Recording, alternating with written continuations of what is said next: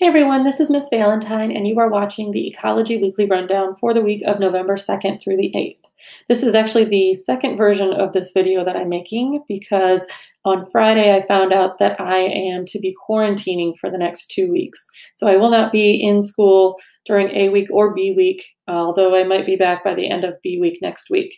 However, I did want to go over everything with you. Really not that much is going to change, except you guys will have a sub in the classroom, and unfortunately we won't be able to do the notes together like I was hoping to do on Nearpod. However, the video will be posted and you will be able to do the video just like you would if you were at home during Digital Week. Since I am out though, I do want you guys to pay close attention to the suggested daily schedule and try and follow that as best as you can to help keep yourself on track. So both A week and B week, you should be following the suggested daily schedule that we have here. And let's go ahead and just go over that then. You're watching the weekly rundown video right now. I did change the plan to do the outline instead of the notes on the daily log for Monday because I'm not going to be there to do the notes with you. So if you guys want to start with the 5.3 outline with figure 19, it's a very short outline this week. You'll notice, I'll even show it to you.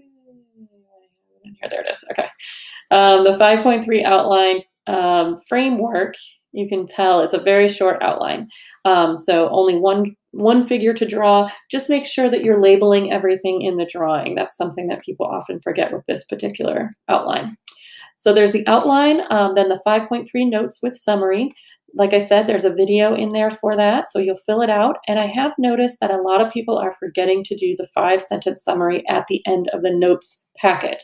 So just make sure that you do that notes summary. You lose half the points for the notes packet if you don't do that. So let me scroll down here. So make sure once you get to that last part of the notes that you do this 5-sentence summary at the very end. On Tuesday, there is no in-class school, so I recommend everyone work on any late or missing work that you have in Power School.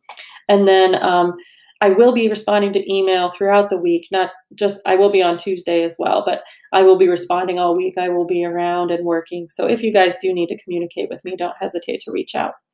You guys are also going to watch the Amoeba Sisters on ecological succession. And you guys can do this on your own. If you were in cohort A, take notes on the back of your daily log this week. So you'll try to get that done while you're in class if possible. And then cohort B, you can take the notes on notebook paper and just turn them into the basket when you return on Monday the 9th. The other items, we have a Chapter 5 review Kahoot. I put it as optional. It's recommended, though. It will help you study for the tests that you have this week. And that Chapter 5 test, which is 29 points, I believe, is on. I put it on the schedule for Friday. So I recommend playing the Kahoot on Thursday. If you haven't finished out your outline, finish that up. And then take the Chapter 5 test on Friday. If you are in cohort A, you can turn in your daily log and any of these papers if you've finished the test by the end of the week. Otherwise, everyone who is digital can turn in the assignments by Sunday at 11:59 p.m., just like we have been doing for the previous few weeks. If you have any questions, again, don't hesitate to reach out since I am out of the school this week, but I will be in front of my computer a lot of the time. So please let me know if you guys need any help. And hope you have a good week. Thanks.